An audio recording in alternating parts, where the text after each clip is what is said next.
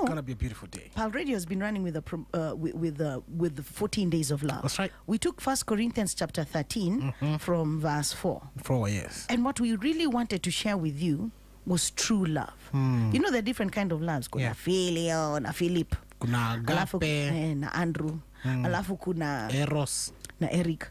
What we really wanted to do was to tell you about a particular love of God. That's right. That is just amazing. You know, and to let you know that God thought this thing out before you did. That's right.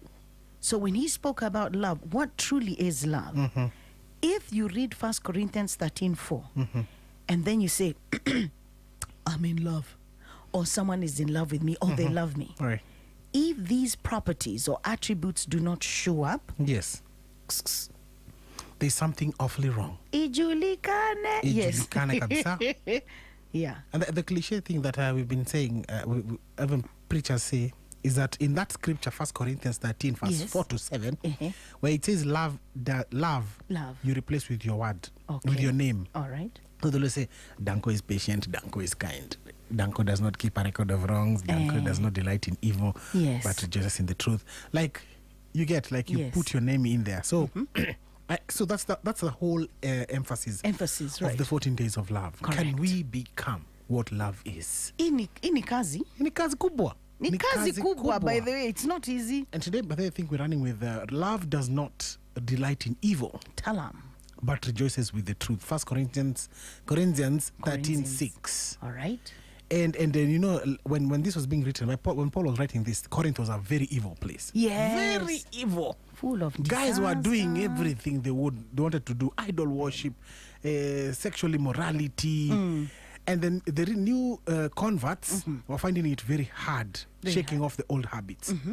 Shaking off the old habits. So, some people who are, you know, they were in the church and still bound by immorality. And so to combat this evil, Paul taught that love does not enjoy or delight in such actions. Rather, true love finds joy and truth in righteousness. In righteousness. I'm reminded about a story about a guy called Julius Wambua. Do you remember Julius Wambua? Yes. He was locked up for something he did not do. He was meant to be locked up for life. See God. For something that he did not do. And therefore, so, he was accused of defiling his 15-year-old daughter and sentenced to life imprisonment 8 years ago. And all this was because of a false testimony given by the daughter and the mother. So, you want to do yes.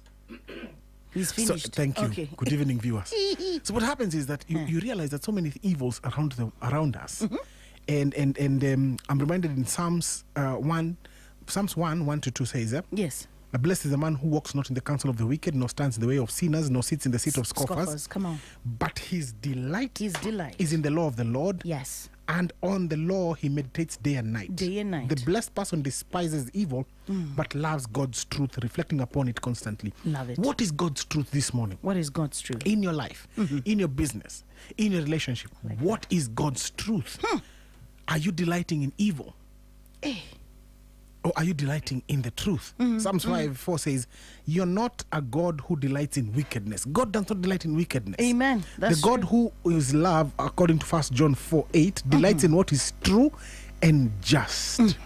So God is a just God, and he loves anything that is of truth. Yes. So what is the truth about you?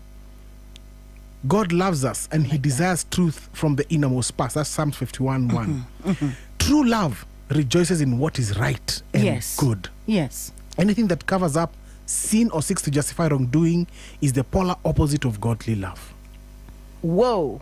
Anything that covers up sin, or tries to sweep up sin under the rug, is the polar opposite of godly love.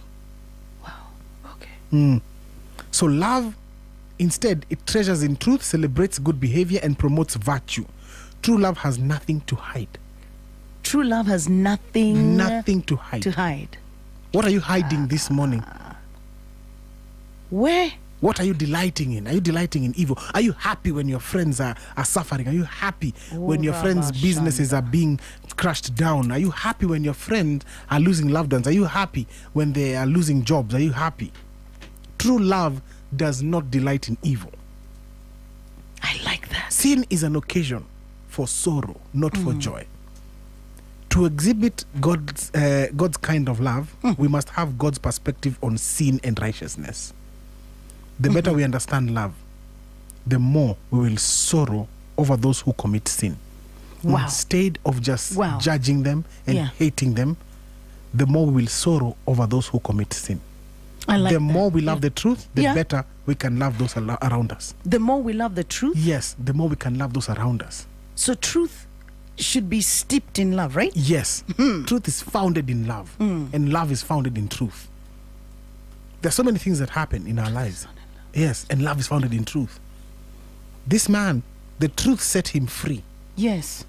Julius Wambua, the truth set him free.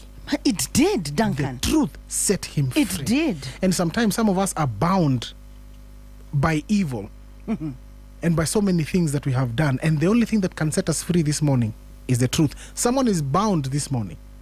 You're bound because you've taken bribes. Oof. You're bound because you have accepted mediocrity. You're bound because you have deviated from your purpose. You're shouting. Sorry. Okay, it's so early in the morning. I just want to let you You're know making us that indeed no, love, this is good. Indeed, love You're does not shouting. delight in evil, but it delights itself in the truth. I don't know about you, but me, I want the truth of God in my life every day, so that Every I don't day. deceive myself. You know, you can deceive yourself, and whatever you're deceiving yourself with actually looks like the truth. Where? It looks like an illusion of the truth. It looks like Yes, it's an illusion. Ni mfano wa ukweli. Ehe. Lakini si ukweli. So today, So today, God's truth is in his word. God's truth is in his word. So let's go back to his word. Let's read his word. Let's understand his perspective on sin so that we can spread love around. what song would be appropriate to accompany just what you've said? Love. Upendo. Upendo. Man, Ah. I love what you said. Love is truth and truth is love. Love is founded in truth, and truth is founded in love. Anything outside that, You can't separate the you truth. Silvio. can't. You can't.